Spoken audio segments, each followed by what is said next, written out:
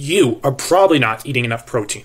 If you are a sedentary person who does not work out a lot, you should probably have 0.8 grams per kilogram of body weight of protein a day to be healthy. If you are trying to lose weight and gain or maintain your muscle mass, you should have 1.6 to 2.2 grams per kilogram of body weight of protein a day to lose weight properly and gain muscle. If you're trying to gain weight or muscle, you should be eating 1.2 to 1.7 grams per kilogram of body weight of protein a day to gain muscle. Also, when eating protein, make sure there's 10 to 35% of your calories. Too much or too little protein can cause many different health problems. Like and subscribe for more videos about your health.